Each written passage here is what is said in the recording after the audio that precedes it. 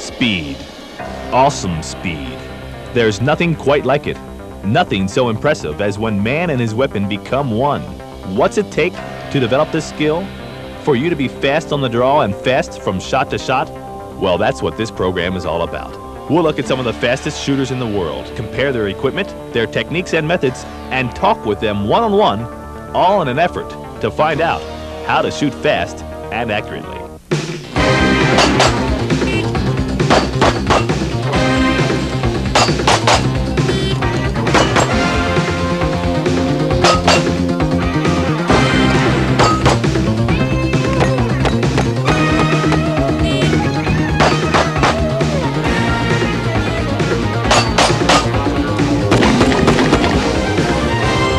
Hi, I'm Lenny Magill. Shooting fast is easy. It's when you have to shoot fast and accurately that it becomes a lot more difficult. Now, I believe there are certain things you can do and concentrate on that are going to help you shoot faster. And that's what this program is all about. In putting together this tape, we consulted some of the world's greatest, fastest, and most accomplished shooters, including Rob Leatham, 4-time IPSC Nationals champion, 2-time IPSC World champion, NRA Bianchi Cup winner and speed event winner, plus winner of countless other regional and local contests. Brian Enos, winner of the NRA Bianchi Cup, the speed event in the Masters, and a certified combat master. Jerry Barnhart, winner of the Steel Challenge, IPSC Nationals, and the speed event in the Masters competition. Chip McCormick, 2-time winner of the Steel Challenge and top 5 finisher in the USPSA Nationals. J. Michael Plaxco, the only man to ever win the Steel Challenge, the Second Chance, and the USPSA Nationals in the same year, plus he's a renowned combat gunsmith as well. And Ken Tapp, 56-year-old Ken Tapp, 2-time winner of the Second Chance and the 1988 Masters champion. So with the help of these shooters, this videotape, lots of practice, and the use of the sweet spot theory, I guarantee you will become a faster, more accurate shooter. Now let's get started with the first segment of our tape. It's all about equipment. Having all the equipment in the world is not going to make you the next world champion. What it will allow you to do is make a mistake or two and not completely blow out. Whether it be the holster, magazines, or your gun itself, there are certain choices that will help you get closer to the blazing speed you're looking for. I'm shooting a Springfield Armory 45 Auto full house race gun that was customized by Tim Dillon out at the Springfield Armory Custom Shop. This is a beautiful gun that has been completely reworked. You can see, first of all, it's got a tough, good-looking metalloy finish and Kokobo wood grips from South America. To reduce recoil, it's got a Wilson combat compensator. It features a custom combat hammer that's been hand-checkered, a lightweight aluminum speed trigger, adjustable Bomar rear sight, a checkered Wilson slide release, and a Swenson extended safety release. It's got a hand-checkered magazine release button, flared magazine well, and to reduce glare, a scored back of the slide at 40 lines per inch. In addition, a brown beaver tail grip safety that rides a little bit higher than stock grip safeties so that it positions your hand close to the line of the barrel, which helps in keeping control of the muzzle during recoil. Inside, this Tim Dillon Springfield Armory 45 has a national match barrel, flared ejection port, 13-pound Wolf variable spring, extensively polished feed ramp and barrel, and an extra long ejector. All these modifications make this Springfield 45 state-of-the-art in controllability and accuracy. J. Michael Plaxco is not only an excellent shooter, but a top-notch pistol smith known and respected around the country. He explains some of the modifications done to his gun. It's a 38 Super, very similar to the 45 as far as frame and mannerisms, which everybody's familiar with, the old Government model. It's been converted to a race gun by several additions. Mainly, we have a compensator that I developed in 1980. Primary function for the compensator, it reduces recoil and muzzle rise. Makes the gun easier to shoot and allows us to shoot it faster. What's the function? How does it actually work? It works on a combustion principle of a jet. It has a flat surface at the front of the compensator. The gases actually hit the front of the comp and pulls the gun forward and down to redirect the energy. Right. It's kind of like a jet axe, jet propel, right? Right, the Ventura principle in the calibration system. And the reason most competitors are going to 38 Super because small bullet, run faster, produces more gas pressure, and gives you more pressure to work with. Okay, what are other modifications you've done? You got checkered... Okay, we start out, we take the frame and checker it, metal checkering, front and rear, and also on the trigger guard to allow you to hang on to the gun better. Fully adjustable sights. It's got a Barnhart sight system on it that's been milled into the slide to get the sight picture lower to the weapon, make it more compact. From start to finish, including the cost of the gun, you're looking at approximately $2,000 for a full house race gun. And this is like top of the line? Right, this is our top of the line model. It doesn't take near this expensive a gun to be competitive. What this does, it allows you to make mistakes sometimes and get away with it. World IPSC champion Rob Leatham shoots a Springfield Armory 1911 A1 style 38 Super that has had extensive work done to it. The gun started off as a 9mm. We've converted them over to 38 Super because that's the caliber that works the best for all the matches we need an automatic for. So the gun starts out as that, the basic automatic. From then on, we change practically everything. You keep the basic configuration, but you're going to use a muzzle brake with a special barrel to improve the accuracy. It's going to have adjustable sights on it, so you can zero the gun perfectly. That's very important. The gun has to shoot exactly where the sights look. You have to have that perfect. You checker the gun to make the gun not slip in your hand when you sweat. You may change little things like beaver tail, grip safeties for more support or for an easier draw. The triggers are adjusted so that they're very light, probably 2.5, 2.25 pounds is an average for most shooters. The guns are hard chromed. The metalloy is the surface that's on our guns because it's very durable. I mean, I've yet to see it wear through. Oh, yeah? It's very slick and it's very hard. Right, you take a metalloy gun and if you've drawn it 1,000 times, you wipe it off and it looks brand new. You take a gun that's blued, you draw it 10 times and now it's got polished areas on it where it's starting to go through. So it is very durable. Basically, you change the gun around so that it suits you better. It's more comfortable for you to handle. A match like this really takes a lot of good gun handling. You need to be very smooth with the gun. You have to be able to pick up targets, so the gun has to be very friendly to you. You don't want any sharp edges. If the gun is not comfortable in your hand, you're going to think about that instead of your shooting. One way towards fast shooting is to minimize your reloading. This can be done with Shooting Star magazines for both 45 Auto and 38 Super. Each holds one extra round than the standard issue magazines with no problems feeding or jamming. Most, if not all, of the top shooters use magazines from Shooting Star Industries, a company formed by Chip McCormick. I build magazines which are the same length as the old standard magazine, yet they hold one extra cartridge, which is very important in IPSC shooting because the rule states that you can't have a magazine that extends beyond the gun. Of course, I do have the extra round, so that means if you have what we call brain fade and you start to miss a plate or two here or there, you've got an extra cartridge and it may save you a reload. You know, when you travel all this way and spend so much money to get here and to practice, it's kind of nice to take 0.3 of a second to trigger again versus 2 seconds to reload. Now that you've got your gun and magazines in shape, we should talk about ammunition. The rule of thumb is that the lighter the load, the less recoil, and conversely, the quicker you should be able to acquire your next sight picture to squeeze off your next shot. Of course, in certain competitions, power factors must be maintained, and in street situations, I would prefer to have the most powerful load possible. Regardless of the ammunition, you've got to have a firm wraparound grip with 60 or 65% of the hold or grip with your left hand and the remainder with your right. You've got to almost relax your right hand so that your trigger finger remains flexible. All of the top shooters have a big, strong grip with a dominant wraparound left hand. Many shooters like Rob Leatham and Brian Enos over-exaggerate their left hand, completely engulfing the right hand. Even combat master Mickey Fowler demonstrates a strong left-handed grip, shown here going all out with a Ruger Blackhawk firing Federal Factory 240 grain 44 Magnum ammunition. Now how's that for control? 6 hits on an 8-inch plate at 10 yards in 2 seconds flat. I hope I've been able to demonstrate to you how important a strong left-handed grip is, even if it's over-exaggerated for shooting from shot to shot. One of the fastest, if not the fastest shooters in the world shot to shot is Rob Leatham. Robbie was born with a natural ability of great hand-eye coordination. Notice how tall or straight up he stands.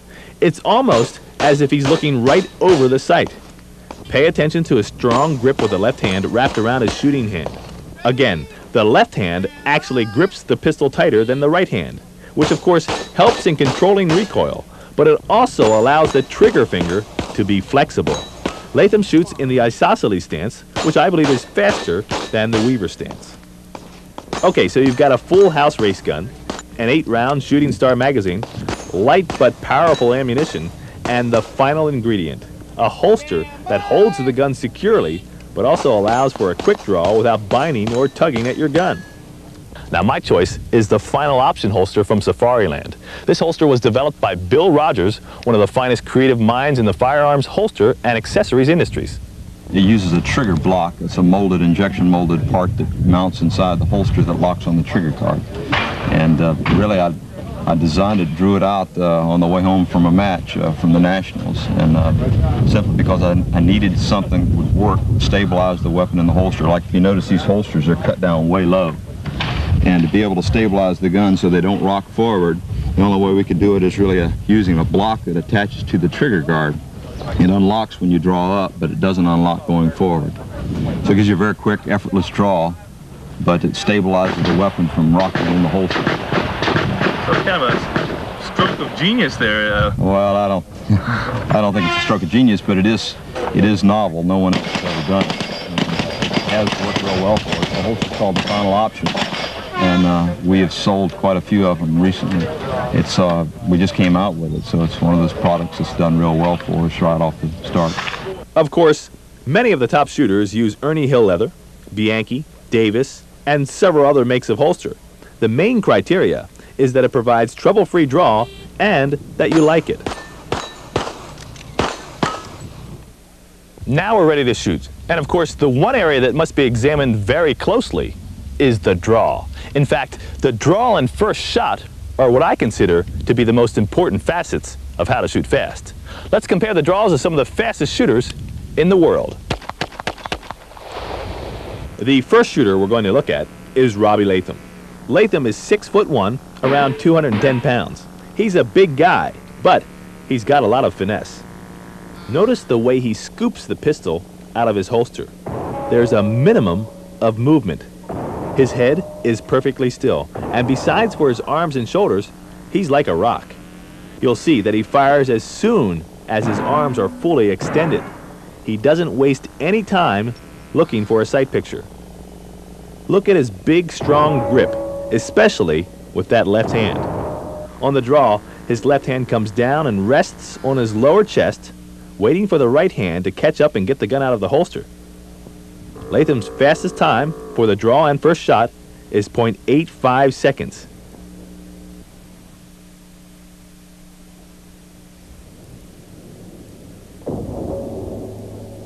Now here it is again in real time.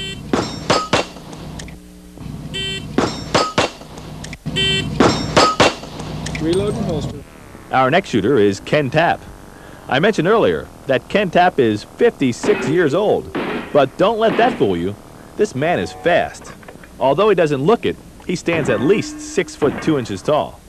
Ken is from the leather slap days, and you can see it in his draw. He's a lot more physical than Leatham, and he does drop his head to meet his gun. Tapp also displays a big, strong grip, and his left hand is also wrapped completely around his right. On the draw, his left hand doesn't come close to his body, but meets his right hand in midair on its way to his sight picture. His eyes seem to be the one body part that isn't moving. Tapp thrusts the gun into his sight picture and fires without having his arms fully extended, maybe to keep the sight closer to those 56-year-old eyes. Whatever it is, it works.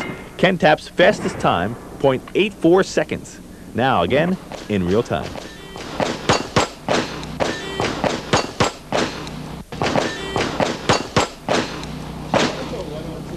Chip McCormick may not have the fastest draw, but he may have the most consistent.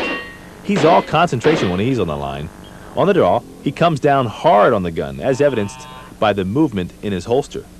Though he may give up valuable microseconds there, McCormick is very efficient at meeting the pistol with his left hand, and he fires as soon as his arms are fully extended.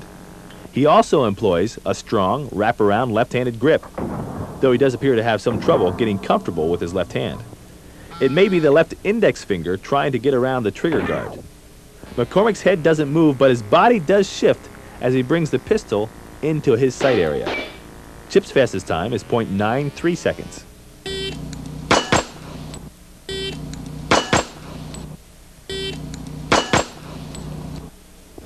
Our next shooter is J. Michael Plaxco, who came up with a holster modification that raised the gun about 4 inches higher to his hand. Plaxco is a tall guy, about 6'3", so this helps shorten the distance his right hand has to travel to get to the gun. He also has a very efficient way of connecting his left hand with his right. You'll notice very little head movement and his rather unique way of thrusting the gun to the extremely extended position and squeezing the trigger instantly. You'll see here that he misses that first shot because he doesn't really stop on the target. Plaxco has big hands and totally wraps the left hand around the right. Plaxco's fastest time from the draw to the first shot is .92 seconds.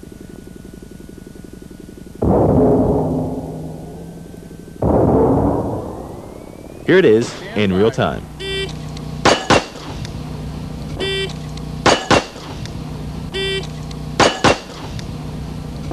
Now here's Brian Enos, who shares shooting style with Rob Leatham because, of course, they developed their skills as shooting partners in Mesa, Arizona. Brian is a tall and lean guy, probably about 6'2", 190 pounds.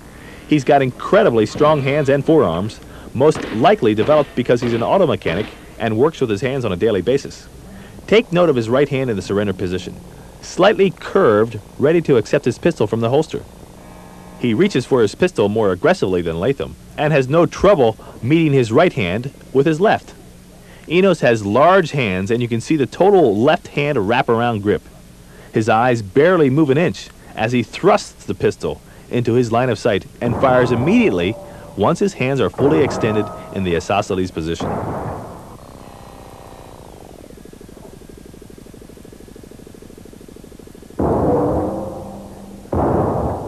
Enos recorded the fastest time of the day at .82 seconds, shown here again in real time.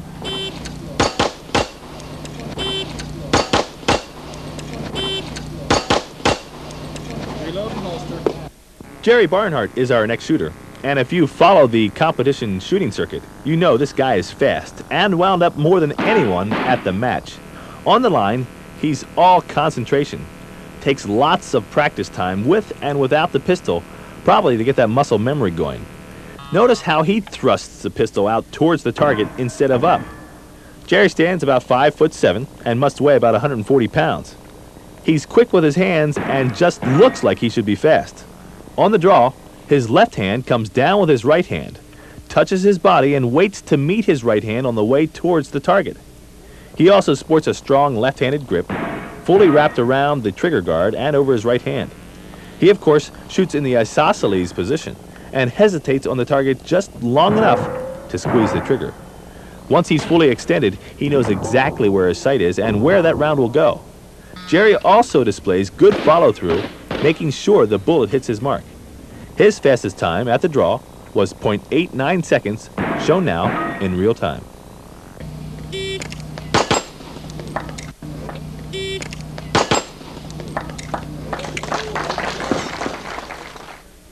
The two fastest draws will be compared here in slow motion between two different camera angles.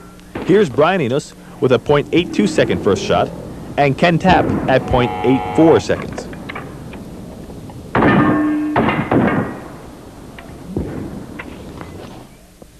Of course, no matter how fast you are in this type of competition shooting, a good fast draw shooter will beat you every time. Here's Bob Munden, first in a method called thumbing at .45 seconds.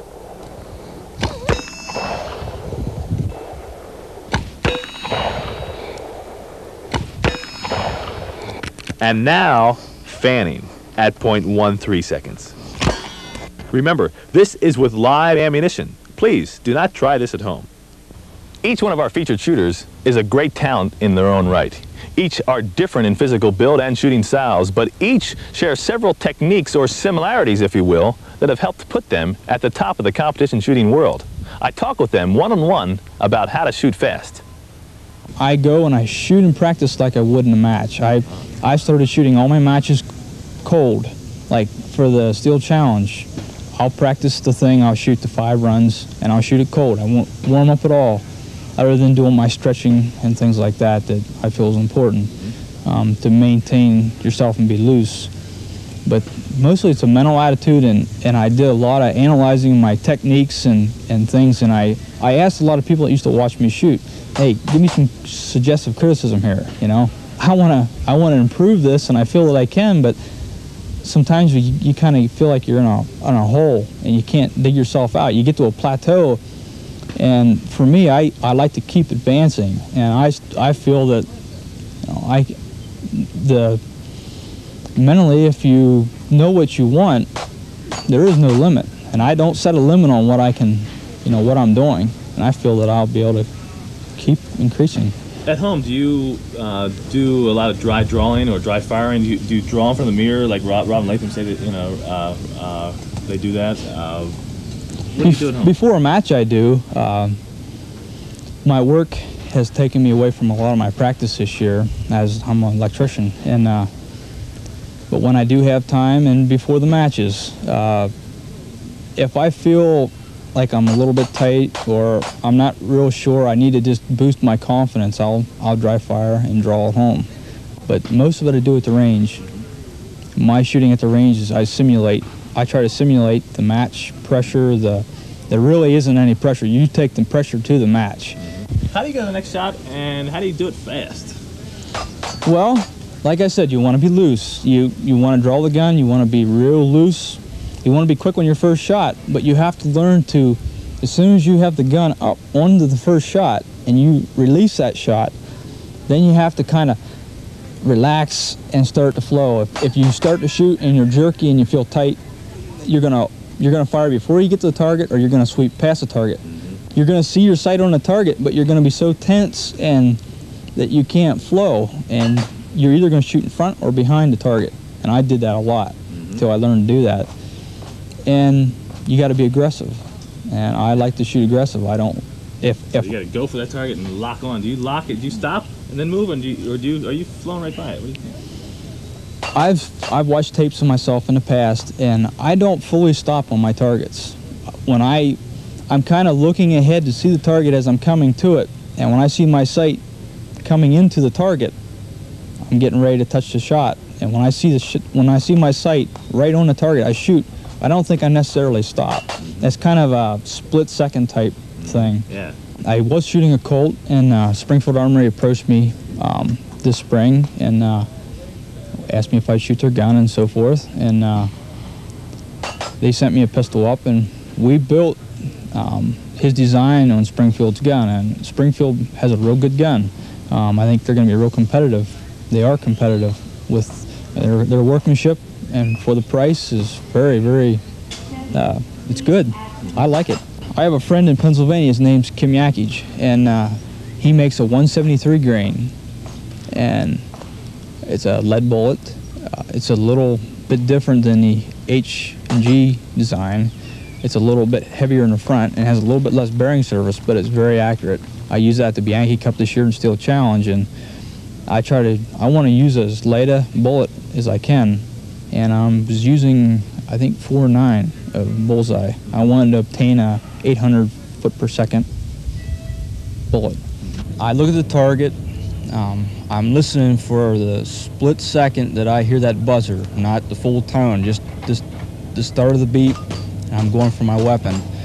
I don't necessarily get a good grip on the gun when I first put my hand on it. It's usually as I'm bringing it up, I'm adjusting my grip.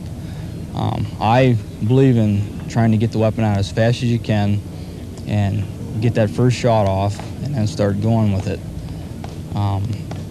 But I usually try to bring the weapon up into my field of view, and I'm looking for that front sight.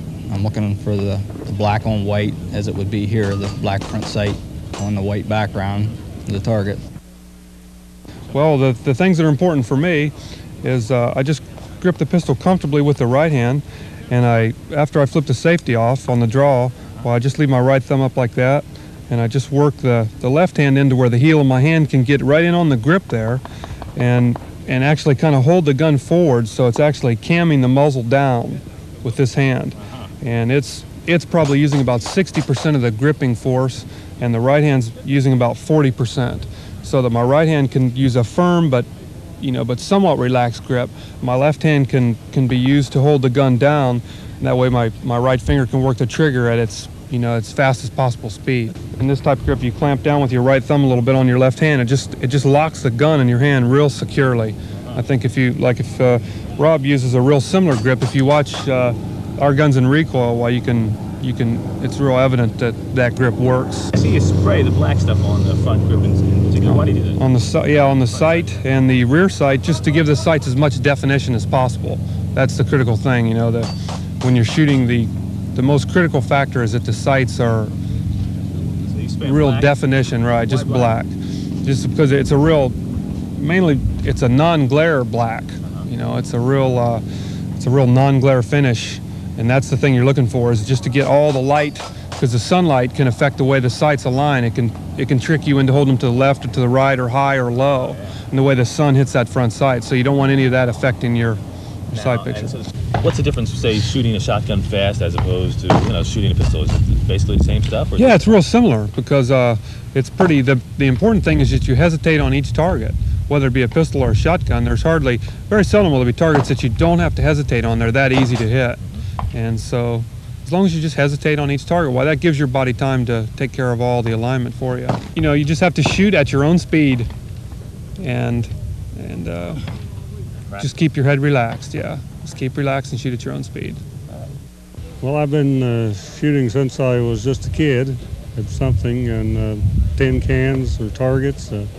I've shot black powder, high power, NRA high power, action shooting and IPSC shooting, and just about anything that you can pull the trigger at. What do you like most? What's your favorite style of shooting? I like the steel shooting, like steel challenge. Why so? It's fast. It's good. The spectators can relate to it. They know what's going on, and it gets the old adrenaline going. You have one of the fastest draws we've seen, and it's really neat because you go down and you just slap the leather and just yank it right out. How do you develop something like that? Well, when I was a kid, 16, 17 years old, I practiced. Ed McGivern was my idol. I practiced quite a bit then. I guess it carried through. I'm not nearly as fast as I used to be, but I just do the best I can. What kind of gun are you shooting this year, and leather and ammo? Give me a full rundown of your equipment. Okay, my gun is a Springfield Armory. It's done by Paul Rice at Huntington, West Virginia. Has a Plaxico comp on it. And I'm shooting a 160 grain bullet, 3.5 grains of bullseye in Ernie Hill leather. Well, I keep my eye on the target, right, and when I draw, I try to pick the gun up in my peripheral vision as soon as possible, and I make an alignment of the sights, and as soon as it's in place, I try to squeeze the trigger, but it's more of a jerk than it is anything. Now, how about going from shot to shot? Not necessarily that, you get that first shot. Are you really indexing the sight every time? If I'm doing things correctly, I'm indexing. If I'm just hosing, why, I'm a little panicky. If you were telling a young novice shooter out there how to really get fast, what would you say to him? Well, you've got to do a lot of dry firing. And if you do that correctly, you can avoid a lot of the expenditure of ammunition. And it just takes a lot of time. You got certain reflexes. Each individual has certain speed. He can react so fast to the buzzer. And I've always had fast reflexes. And even though they're slower than they once were, I just try to train myself and keep up at my maximum level. How do you practice at home? What kind of drills do you put yourself through, and how many rounds do you shoot on a weekly basis? I shoot quite a bit. I shoot for recreation, and I don't really shoot any particular drill or anything like that. Whatever I shoot at, I just try to hit it and do it as fast as I can. To shoot fast, you have to practice a frame of mind. If you find the right frame of mind, which is smooth and controlled, you'll go much faster than if you're pushing. When I was a novice at shooting, and I used to feel like I really had to push to shoot with the rest of these guys, I felt my muscles get tight. I got tense. It puts a lot more pressure on you before you get to the match, even flying out here on the airplane. When you know you're going out there to push, the pressure is twice. When you know you're coming out to be smooth and relaxed and your accuracy is going to be 100%, it takes so much pressure off of you. And you're so much smoother and relaxed that it puts you in the frame of mind to be fast. You just some days you're faster and some days you're slower, but if you're in the proper frame of mind, you will be fast. And for the newcomer, that's what they have to practice is mental conditioning as much as their shooting technique. In the matches, you seldom get a chance to shoot enough to get warmed up. So that's the reason I just shoot for scores, is basically what counts is how well you shoot cold. And so I feel like it's more important to just shoot, as we do here, 5 runs with a throwaway and stop and analyze that, sit out for 5-10 minutes, and then maybe come back and shoot it again. I feel like a lot of the shooters I know that could do better, they sit there until they're ankle deep in brass, and then they try and come out and shoot the same speed they were able to do when they were warmed up. And they forget that they have to come out here and do it cold. So I think that's the key to the practice, is go out to the range and find out what you can do when you're cold, not when you're warmed up. Most of the good shooters, their most common practice when they're not practicing for a particular match is to draw and fire one shot, because from the start position, if you can get a good grip on the gun and then bring the gun into a perfect shooting position time and time again, well, sweeping several plates is Mickey Mouse after you get that first lock-in on that first plate. So yeah, the draw is probably the toughest move. As the gun comes up into the shooting position, I start to acquire my focus on the sight actually before I lock into my shooting position. Yes, and I feel like that's been a big help to me in speeding up my draw. I know a lot of the other shooters throw the gun out there, then identify the sights, and then position the sights on the target. I'm trying to focus on the sights and position them on the target before I lock in, so that as it's coming up. Well, and actually when I draw, I bring the gun up in front of my face a little sooner and then stab at the target, so I have that length to get the sight on the target and focus on it. The key here is you don't want your head to move. If your head's moving, your eyes are moving, the gun's moving, you've got 3 different objects moving that you're trying to coordinate on that first shot. So in my opinion, you want the eyes and the head as still as you can when the draw, so that the only moving object is the gun. Oh, dry firing is the biggest part of everybody's practice, or it should be. And dry draw, I guess. And dry draw, because ammo's expensive. Yeah, it takes just a good general basic fitness program. I've started back approximately 2 months ago swimming, trying to get back in shape. Doesn't require rigorous weight training, but most of the folks do something to maintain general overall body fitness. And the mental game is something you work on all the time. Anytime you got a spare moment, you're driving a car, or you go to bed at night for a few minutes, you kind of think about what you want to do and just kind of anticipate the circumstances that can come up in a tournament and try to prepare for them. We did a little bit different this year. I went home and tried to figure out some ways to save some time, so I moved my holster up approximately 4 inches on the belt to cut down the travel time from the surrender position down to the gun. Seemed to help quite a bit. We've got good feedback from some of the other competitors as well, information on it today. It's the Ernie Hill holster that I modified. As far as a weapon, I'm using a Springfield Armory 38 Super that we manufactured myself. And when I'm coming up, bringing the gun up, I want to bring the gun up high in the line of sight and push the gun straight to the target. You don't want to over the top or under the bottom. Should come up like a punch straight to the target. So come out and go out and punch to the target, and the gun should stop. And for a millisecond, you should see a perfect sight picture on the target. That's one of the toughest things to learn in practical shooting, is learn what is an acceptable sight picture for the shot required. You must have the mental ability to shoot at your own cadence, letting your sights dictate the cadence of fire. If your sights are not lined up, you don't break the shot until they are aligned, whether it's a half a second, 2 seconds, or a tenth of a second. I see. You've got to have the mental ability to change gears and let the sights dictate when you break the shot. When we're shooting these reasonably close targets like we are out to 20-25 yards, it's still a precision shot. The technique seems to be winning now. We come up and we pause the pistol on the first target for the few milliseconds it takes to get an appropriate sight picture. And then if we're shooting right, from that point on, we can pretty much index to the target and stop the gun, each target, and the gun will align itself. Okay, because you're already locked in, huh? Right. The gun recoils, it comes back down with a sight alignment in a acceptable sight picture for the shot required.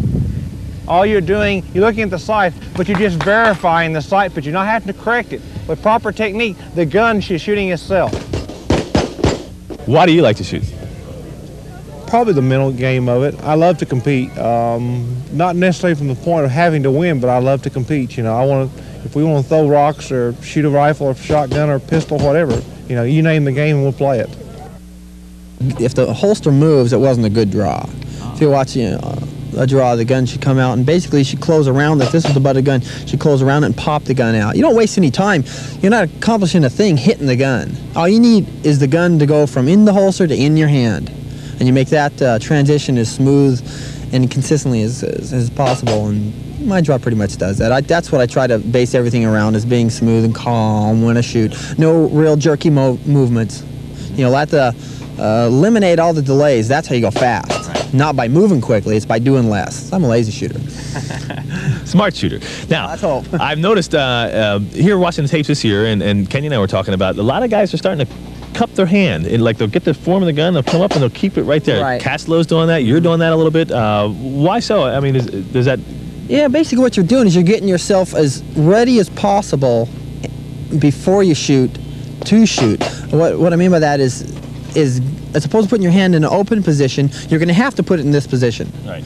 So even things as small as getting your fingers in the position they're going to be on the gun. Get that done before. See, that way you don't have to take time once the whistle goes off to do any of that kind of work. Get everything done you can before, instead of, after the whistle blows. It's just by closing around. You betcha it takes less time. Simple as possible. That's what you're trying to do. You say you're good at target acquisition, going back and forth. Why so? What do you try to do there? You looking for the front sight, or do you? I have good eyesight, but I have the ability. I change focus very easily. I look at targets well, but I can see the sights. I move very smooth, and it's that fluid motion that makes you fast. So Plaxico is more of a turret. Right. You don't really. No, I just kind body motion. No, most of it happens in your knees. You watch me shoot, like some of the stages where it's bigger. You do a lot of the turning in your knees, and that's a much more effective way than turning at the waist. Yeah. And you just kind of bounce through it. Even like in the outer limits, you look at McCormick, and he comes over and he's like a board, his upper body, he just kind of, that's right, no movement on his lower torso. That works real good there because the shots are so much more difficult. Because of the long distance. Right, because of the precision you need in the shot. But on the other stages, that's not the very best way. But you can get by. That's the whole thing about this game. Everybody does it a little bit differently. And you can get it done. You can get it done. That's what really matters. Well, the gun is a Springfield Armory 1911, and it's caliber 38 Super. Pretty much the same. It's becoming normal. It's been modified by Wilson. It's got an AccuComp LEK kit, the bushing type kit. Basically, that's all the trick work. It's got a metalloy finish, so it'll last forever. Extremely accurate, extremely reliable. And it's the best setup going, period. Well, the 38 Super ammo is a little tricky, but not necessarily for this event because you don't have a major power, right? Exactly. We're shooting such light loads here, you can shoot anything. And the 38 Super has quite a bit less recoil than 45 because we can load them down to even lighter power levels and still keep the bullet velocity up. So I can shoot a light bullet going fast, as opposed to a slow, with 45 to go slow, or to have low recoil, you have to slow the bullet down to a point that on the long shots it's put-dunk. Whereas with the Supers, we can shoot light bullets, keep the velocity up, and get quick target response, and still have light recoil. So it's really a better gun here than anywhere else. How important is that quick target response so you can go on to the next shot, I guess, right? For the people who are really on, and the top level shooters, it matters a lot. Because not so much from a response of when you hit, but that on the occasions when you miss, you don't want to go bung and go on and shoot another shot before you even found out you missed that one. You want to know immediately. You need to know now if you missed or if you hit. I do a lot of dry firing and a lot of drawing in the home, stuff like that. You need to be very familiar with the gun. You can't pick up the gun and say it doesn't feel right. All that stuff has got to be dialed in, should we say. So I play with the guns a lot. I handle the guns a lot. You have them with you all a lot of times? Not so much that as I do when I'm at the house. I usually have the safe open and a few guns are out and I'm dry firing. I play with the guns a lot. I'm very familiar with them. I don't pick them up and say, this doesn't feel right. I don't have that problem. As far as practice on the range goes, I'm always working on whatever the stage is that I'm about to shoot. For instance, you know, we're getting ready to shoot the Bianchi, we're shooting those events. We're getting ready for the Steel Challenge. I mean, we're talking the week before, I'm shooting Steel Challenge events. Now this match is over, we're going to immediately pick up our IPSC guns, load some heavy loads, and start working on that. You don't keep, you don't do a little of everything all the time. You specialize as much as you can. You know, I won't be using my revolver again for another year, so this event comes up next year. You're getting a squeezing motion here. You're not really grabbing the gun so much as this is you're pinching into it. Okay, but you're not pinching hard enough that you feel any tension, because you want your trigger finger to be able to work all by itself. Your left hand goes on to the gun and pretend like it's hinged here and pinches into the gun, and you get a real solid, with your left hand inside side-to-side motion, and your left thumb just points forward towards the target. And that's pretty much the grip right there. The keys, if there are such things as just keys, are simply to be relaxed. Very important. If you're tense, your muscles do not work well when they're tense. You need to be as relaxed as possible to move quickly and fluidly. You don't have to go that fast to shoot fast. You can't go faster than you're capable of going, for instance. Keep yourself under control. You still have to hit the targets, regardless of how fast or slow you go. Economy of movement is extremely important. You don't want to make any motion you don't have to. You don't want to do anything extra. So you take whatever it takes to do. You use as quick and short a motion on the draw as you can. You stay on the target as short a time as possible. You want to hesitate long enough for the gun to go off, then go to the other target. Very important. Where are you seeing the sight picture when you're coming up? I want to see the first, I'll be looking at the target. As I bring the gun up, I'll pick it up with my peripheral vision at about this level. And you jam it straight out? And push it straight into the target. And as it's going into the target, that's where you're picking up your sight. So as soon as your arm goes out, you shoot. There's no bang, it's boom, like that. Right. So you're straight forward up both arms. Yeah, both arms stick straight out, and I'm very relaxed. I'm not using muscle tension to do that. Keep your arms straight and relaxed. I see. Very important. Okay. Shooting fast. There's a lot more to it than just pulling your pistol out of your holster and blasting. Each one of the shooters on this tape have displayed their incredible speed and accuracy, and I feel that each has something in common, a characteristic that I believe separates the master blaster speed demons from the shooters who are just fast. I call it the sweet spot theory. Keep in mind that a tennis racket has a sweet spot, a golf club has a sweet spot, and a baseball bat has a sweet spot as well. And everybody knows about those. Well, I believe that a shooter's eye or aim has a sweet spot. Imagine, if you will, a spot that is in front of you that is the exact spot where your front sight rests when you're in your normal shooting position. The sweet spot. Through thousands of hours of practice and repetition, these expert shooters have trained their eyes and muscle memory to know where to bring the pistol without looking at it and when it is in the proper shooting position. Therefore, all they've got to do is concentrate on the object that they wish to engage, never taking their eyes off of it, and bring the front sight into their field of view, instantly squeezing the trigger. It sounds simple, and in theory it is. The top shooters never move their head and never take their eyes off of their target, always allowing the front sight of their pistol to come into their field of view. Their eyes don't move, the pistol moves into their field of view.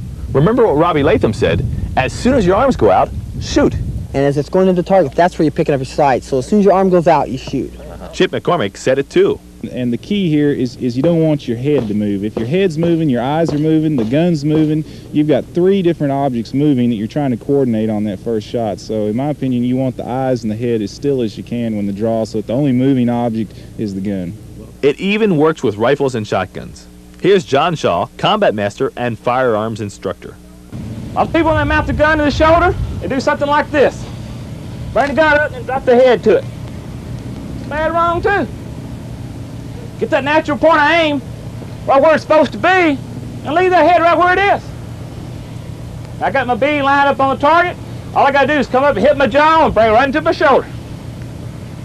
No movement there at all. By keeping your head still and bringing the weapon to your line of sight, you save time by not having to look for that front sight. You know when the gun is in position. Your aim is true.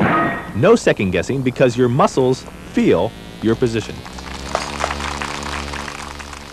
Now, with all that in mind, how do you obtain that blazing speed? Well, of course, you must practice your draw, and practice your draw some more, whether it be from competition holster or concealment. And remember that to be truly fast, you must learn to bring the pistol up into your sweet spot. Don't drop your head looking for your front sight, and don't move your eyes away from your target. Develop the confidence to know that once your pistol's there, your sight is there, and then you can squeeze off the round. And then there's your sweet spot. You must develop the confidence that once your pistol is in this sweet spot, you automatically know that your sights are exactly where your eyes are looking.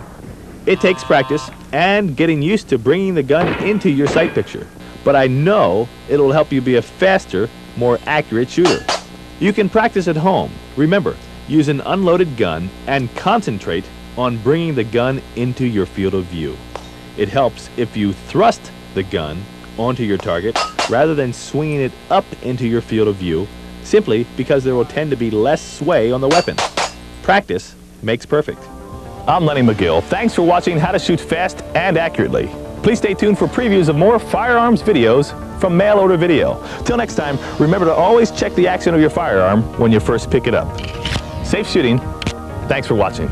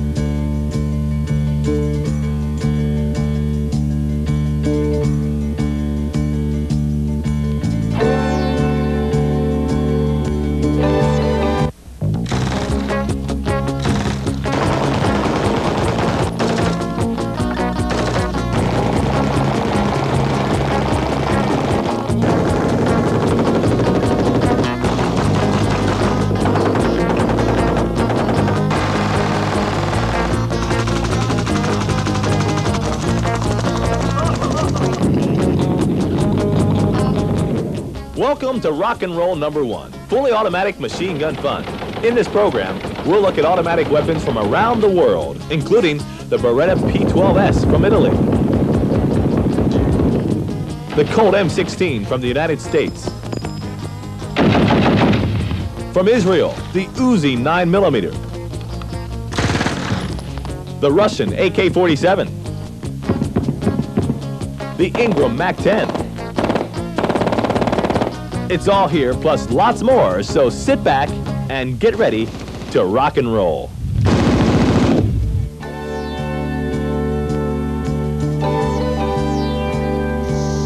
Shooter, stand by!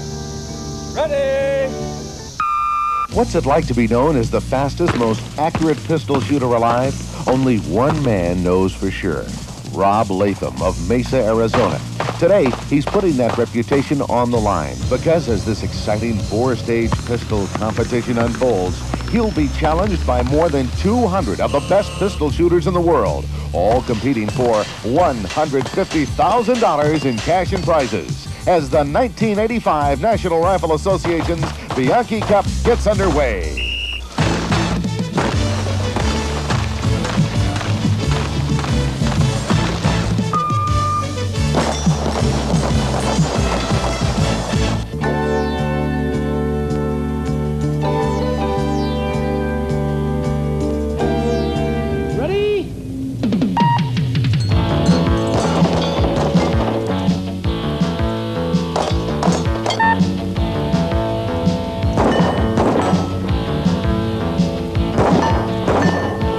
We have 5 events. It's all on steel targets. Each course is different from the next.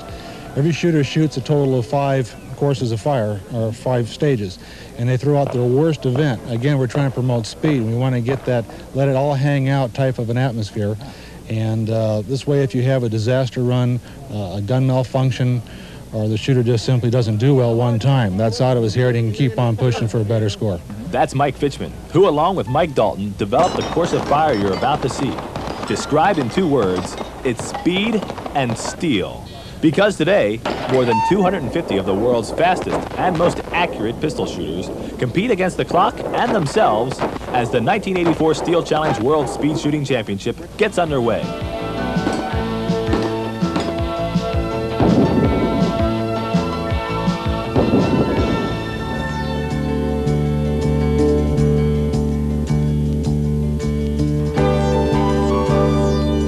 Soldier of Fortune magazine presents the 1984 Soldier of Fortune Convention.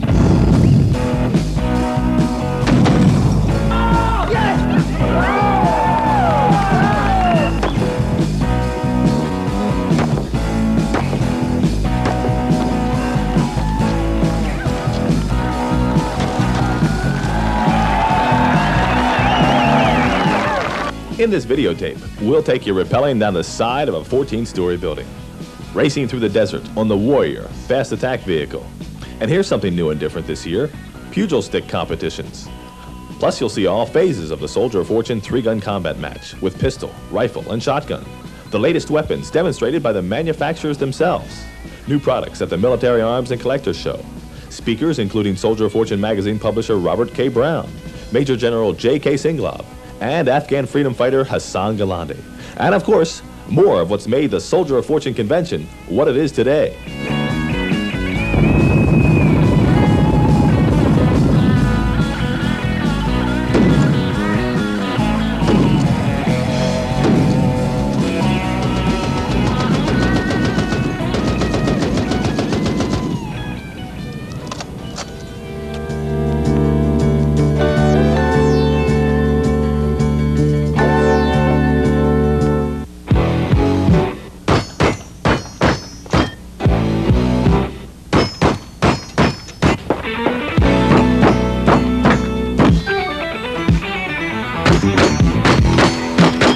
The sport of combat shooting is not new. While the Southwest Pistol League is generally credited with starting the competition aspect of combat shooting, the roots stretch back to the training of Union soldiers during the Civil War. The military has been utilizing combat methods since the introduction of the 1855 rifle musket, the first military rifle with precision sights. Military training consisted of both rifle and handgun practice. And although law enforcement agencies such as the FBI have been using the shotgun in training and on duty, combat shotgun competitions have only been introduced in the last decade. The popularity of such events, such as the Steel Challenge, which has its own separate shotgun match, has brought the shotgun into mainstream combat shooting. One of the consistent top contenders in the shooting sports is John Shaw. Shaw has won more major tournaments and finished consistently higher than any other combat shooter in the world. His victories include the 1980 and 1981 IPSC National Championships, gold medals in the International IPSC Championships, and 5 consecutive Soldier of Fortune Shotgun Championships. His speed and accuracy have earned him the title of the fastest shotgun in the world. When not competing and not practicing, he also teaches combat shooting to law enforcement personnel, military personnel, and civilians at his own Mid-South Institute of self-defense shooting, Miss, which he founded in 1982. He has also written 2 books on shooting, Shoot to Win and You Can't Miss. John Shaw recently conducted a shotgun seminar at the 1986 Steel Challenge. Here are the highlights of that seminar.